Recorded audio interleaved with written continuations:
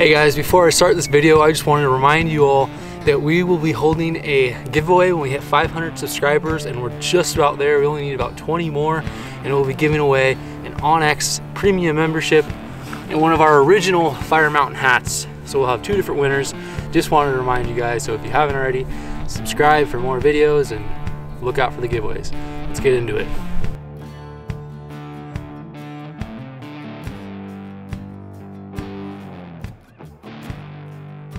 It's been about a year. Oh, we're coming up on a year since I've had this Kimber Montana chambered in 308, and it's been an awesome rifle.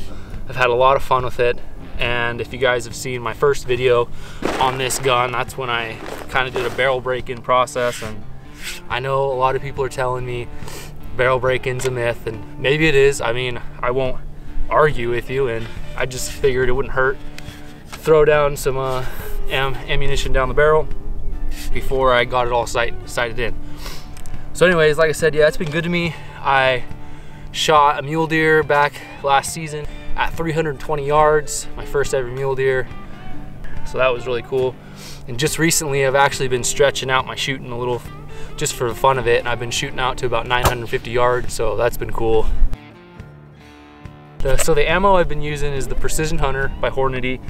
I'm running 178 grains, and that's been my ammunition of choice for hunting so far. So bear season actually just opened yesterday, and I wanted to come out and just make sure she was still dialed and shooting good. So I have a target down at 350 or 360, I think, and another target down at 450 yards.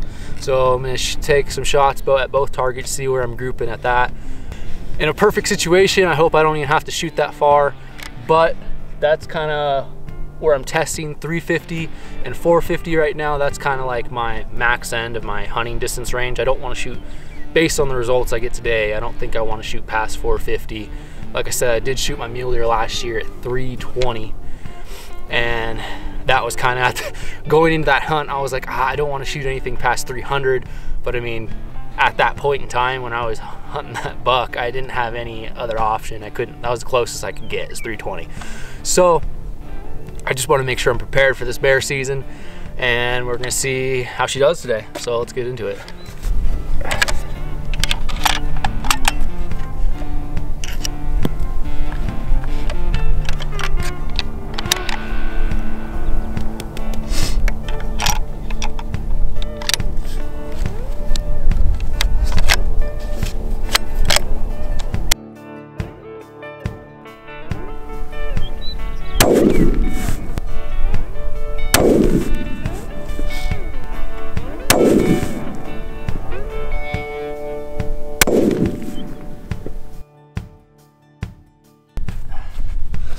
Well, with just my luck, my box out there flipped over with the target, with the sticker target on it. So now I just gotta shoot at a blank box, but I'll still know if I'm hitting or not once we go check on it.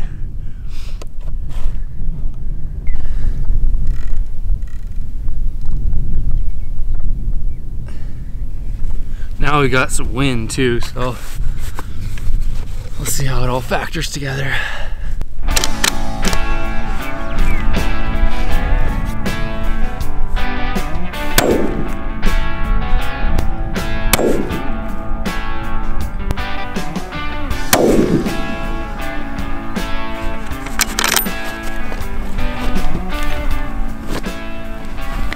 So, but I'm looking at my 450 yard target here. As you can see, it fell over. So I was shooting at that please recycle sign right there.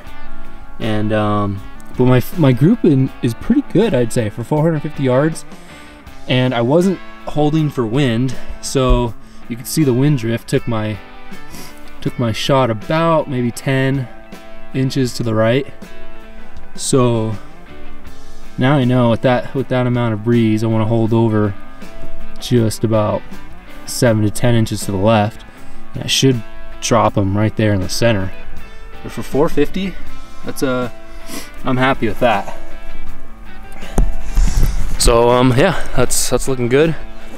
And now let's go check out our 350. So here we are at the 350. Not ideal to what I wanted to see, but once again, you can see I'm hitting to the right. So that wind drift was, that wind was a lot stronger than I had thought it was.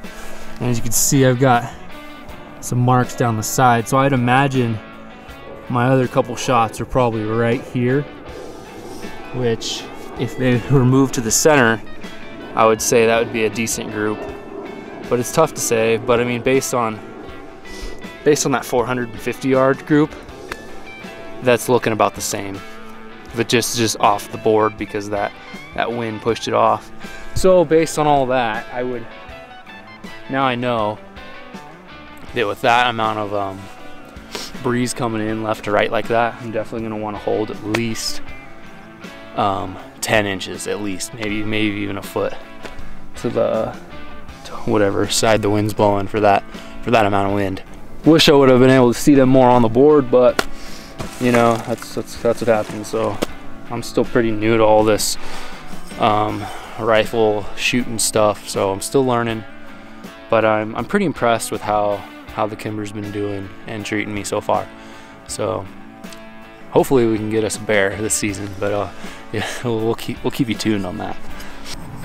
So there it is, guys. Just wanted to make a quick video, a little update. The first video I put out about breaking in this rifle, it's been getting a lot of engagement, and I just wanted to kind of hop back on here, tell you guys my thoughts on it since I've had it for almost coming up on a year now. And like I said, I really enjoy it.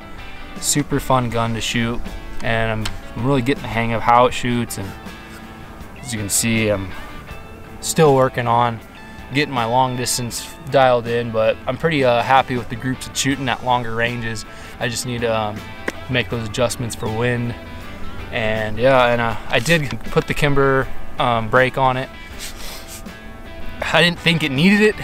One of the main reasons I got it, because my girlfriend was thinking about getting behind the rifle and doing some hunting this season, so I wanted to get that on there for her so it would tame it down a little bit.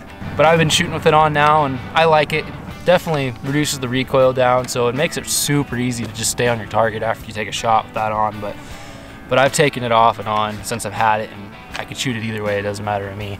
Like in hunting situations, I was hunting coyotes with a buddy last weekend, and I pulled it off just because I don't really need it. It's not necessary. I didn't want to blow our eardrums out and all that stuff. So yeah, if you guys have any questions or comments or any insights for me, because I know there's a lot of guys on the internet who know a lot more about guns and rifles than I do, so I'm sure you guys all have a little bit of something to say about what I'm doing and how I'm probably doing something wrong or something. So yeah, leave them in the comments, and yeah, any info or insight would be appreciated.